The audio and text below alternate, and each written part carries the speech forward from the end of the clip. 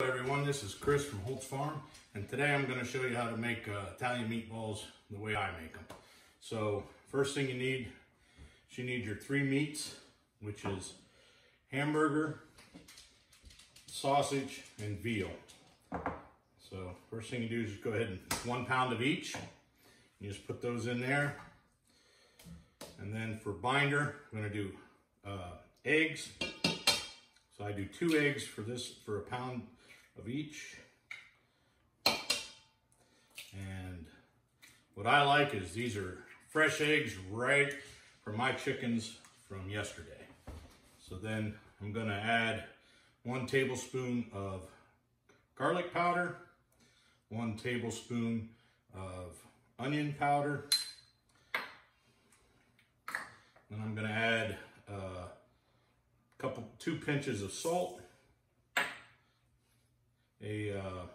half a tablespoon of pepper, a cup of granulated Romano, and Parmesan cheese mixed together. Then I'm going to add 1.5 cups of breadcrumbs, and I'm going to add some fresh basil, got it right out of my garden, and also some fresh oregano straight out of the garden.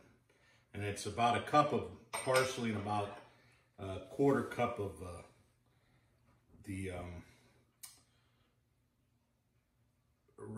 oregano. So then you just mix everything up by hand and make sure you get it in there real good. Now what I tell people all the time is, if you have any amount of property, if you've got a porch, a deck, or anything, set yourself up a nice little herb garden. Get some of the basic herbs going. You can make them in little pots. You can make a little, like I do, I make a little table, about a 4x2 table, and I put it on stilts, and it's a bed. I use a couple boards across the thing to make it deep. You only got to make it 6 inches deep or so, and then you can grow your own herbs instead of paying all that money, because these days herbs are just outrageously priced. It's just unbelievable how much they do it. So then you just mix it all up in the bowl, and you don't want to over mix it, so don't use any kind of device. Use your hands, and that'll keep it nice and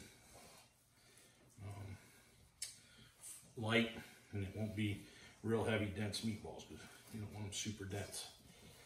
So you just keep mixing her up.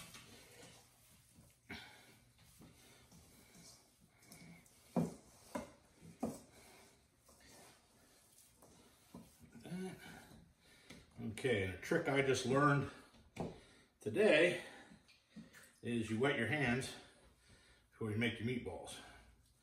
And that way the meatballs don't stick to your hand, and they're nice and round and firm. So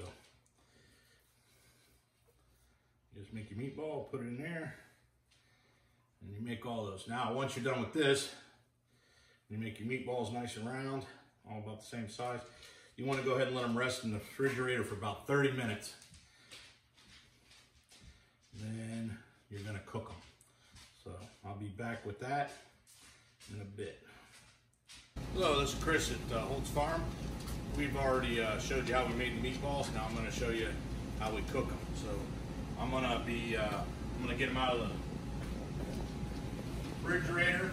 Been in here for at least 30 minutes.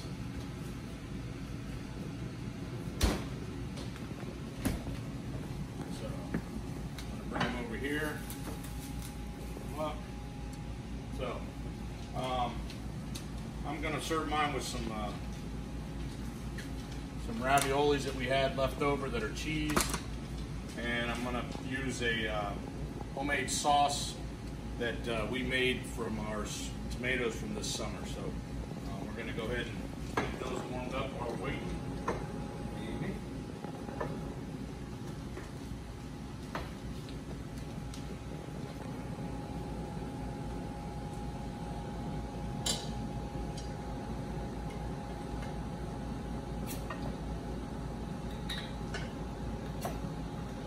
Got a good seal on those. Here we go. I'm going to put these in here.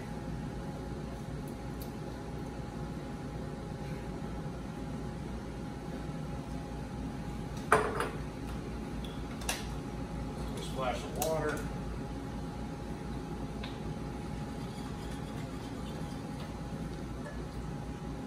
There's some sauce over there.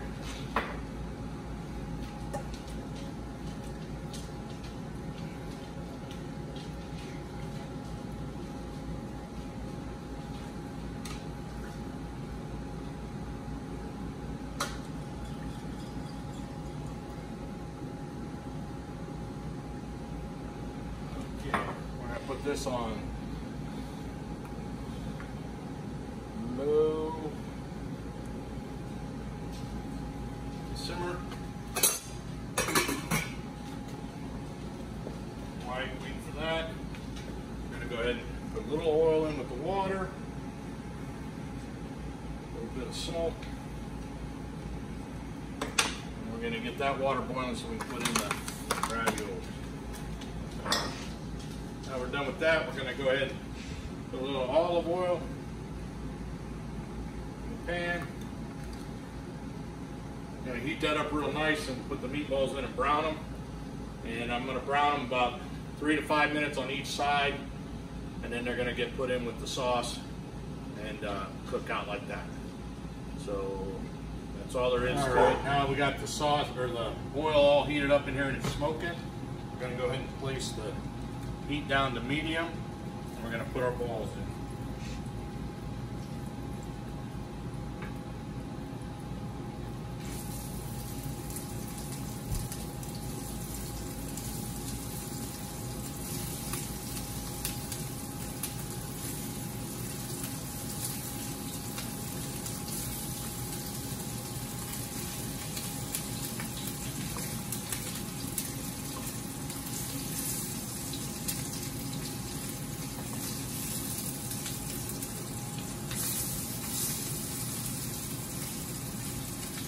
Be able to do half of them.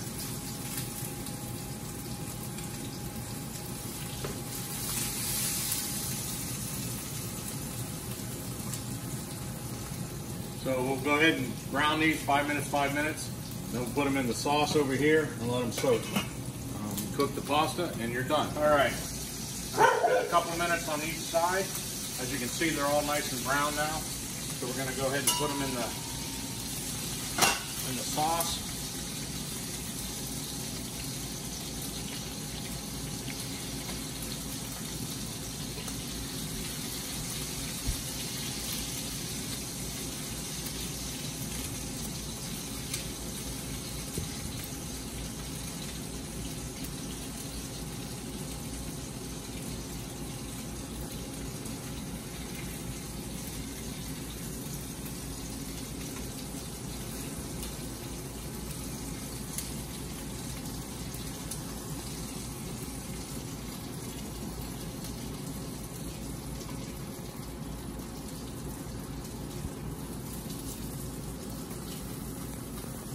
Give this a nice stir, get these all coated.